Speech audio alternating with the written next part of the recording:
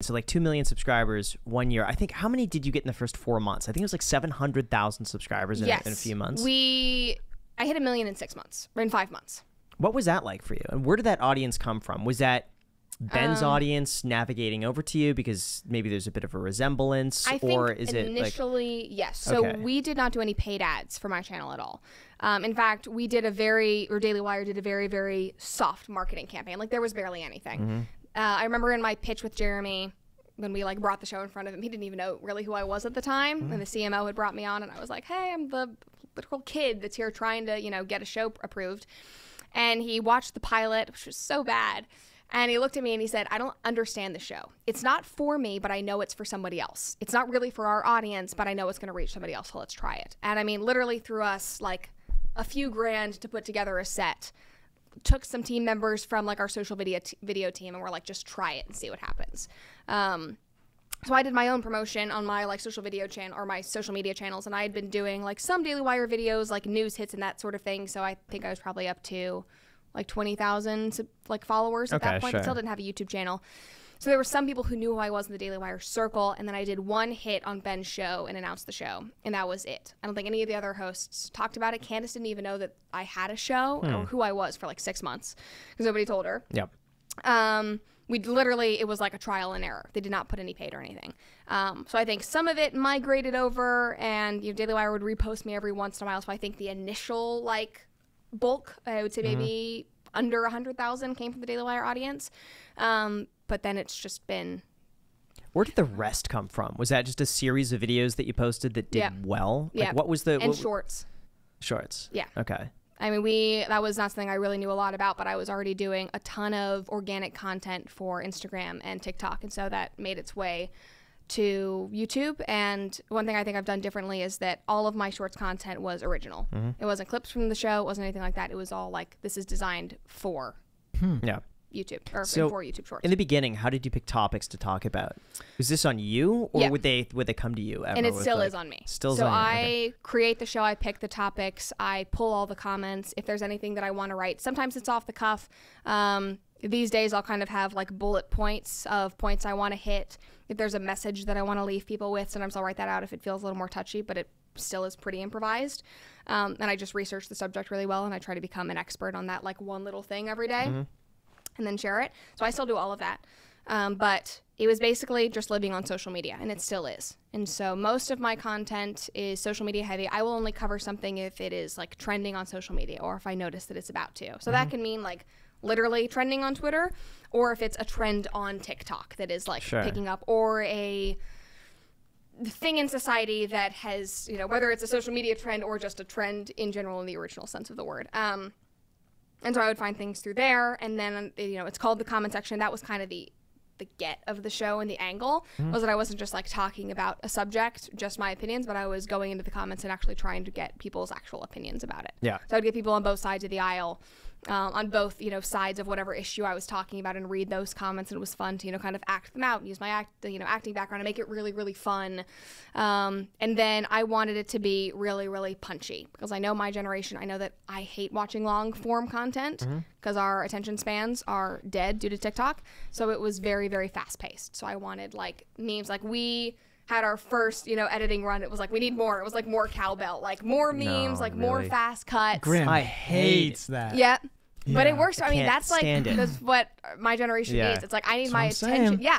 I'm saying. He always rejects I watch it. my own TikToks, like sound effects, zoom in. That's what I love. B-roll over here, sound effects. I'm like, I mean, I wish I didn't love it. But it works. But for young people, it's what we are. With text on screen. Yep. You got to have so many things flying. So we really like worked very hard on creating that, you know, that style. And then I wanted, you know, the comments were kind of a unique thing. And then obviously that I was going to be, you know, more right leaning was a different thing, because there wasn't really anybody in that space that was doing this kind of like laid back cultural commentary streamery type stuff that was really on the right, that was my age. Yeah. Because it's like, there's a lot of them that are, you know, 35-year-old dudes, but like a 19-year-old girl, like that's not really the normal thing. Right, right. But yeah, so it was on social media primarily, and I started off doing more newsy political things. I strayed away from that just because I've gotten far more disinterested in that. Why did you lose interest? Because I obviously think that politics matter, and I'm interested in politics on like an academic and intellectual level. I think it's interesting. I care about learning about it. But Andrew Breitbart once said, and I think it still holds weight, that politics is downstream from culture. And so it starts with culture and the conversations that we're having every single day. And it starts with values. And that's how I was raised. That's what I care about. I care about, looking at trends on social media and saying, why is this something that people care about? And I think that we can talk about, social media trends and cultural things and movies and TV in Hollywood without a political angle, but just talking about like, what is driving these people to believe this way? Mm-hmm. And in my mind, a lot of that goes back to like my current critique with my generation, I would say, is that it's driven by this desperate need for both attention and to victimize themselves. I think that victimization is holding most of my generation back. I think we hold ourselves back a lot of the time.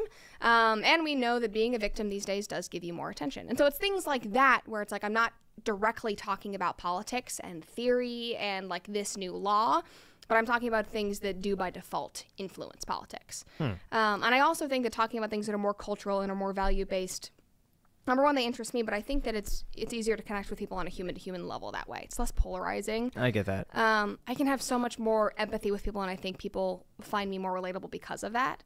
And when I'm talking to people who are on opposite sides of the political aisle, that is where we find the most common ground, is by talking about this. And then being able to say, like, oh, okay, so now I see why you think that the way you do, because of this value that you hold, or because of this, let's talk about it in the context of culture.